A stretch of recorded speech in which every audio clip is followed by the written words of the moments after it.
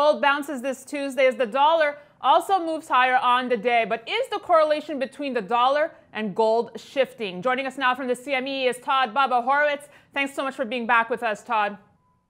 Daniela, it's always great to be on with you. So let's talk about gold's historically inverse relationship with the U.S. dollar, but it now seems that this correlation could be shifting. We saw the dollar down yesterday. Gold was down as well. Today we have gold up with the dollar also moving higher. Is this just a one-off, Bubba, or could you see a fundamental shift happening here? I really don't see the shift, Daniela. I think really what we have here is more of a one-off. You know, the markets have been extremely quiet. Gold has been performing nicely, but had a pretty big sell-off. But when you look at the overall picture, the dollar really hasn't moved very much, and it is still near multi-month lows right now. So I don't really see that shift. I think that it's still directly tied to what the dollar is going to do, and I think you're going to see the dollar probably pop here a little bit, which will bring gold down, but it'll bring gold down to a level I'm looking to buy anyway. So, but I do think that the relationship will remain the same as long as we have the Federal Reserve involved, and as long as we have these things going on, the dollar will still be the key player in all the commodity spaces. Now, Bubba, let me ask you, the main driver for gold remains U.S. monetary policy, but are there other noise factors that are helping gold right now? Well, I think gold is, first of all, it's by some is considered a safety play and certainly not bad. I believe that everybody should own a little bit of gold in their portfolio.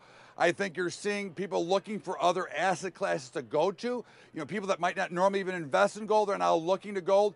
You know, what we've really seen here, Daniela, is a market that has been forced into the equity market, and people are getting a little bit nervous, so they're starting to move to some other classes, and there is no better class than gold. If you want to own something, feel it, touch it, and look at it, you buy gold, and that's one thing that I think we're starting to see is a shift from some of the money that was going to the markets is now coming to the gold market, which it makes sense. Let's shift gears here and talk silver. I've spoken to analysts who have told me that silver's performance in relation to gold is worrisome, but you remain optimistic. Why is that, Bubba? I think silver is still a great play, and of course, if we look at historical relationships, it's one of the cheapest relationships to gold that it's ever been. Now, silver has the one advantage that gold doesn't, it's also an industrial metal. So if we ever get business back again, it might even be used for real work. But overall, I think it's a great play here. It's actually performing quite well percentage-wise compared to gold over the years. So I think silver continues to perform well. I think I'm still a buyer of silver, and I think you should still be adding silver to your portfolio because I think overall it will change that relationship, and I think it'll run up and get back to a more normal relationship with gold, and I look for both of them to go higher. Bubba, always a pleasure having you on.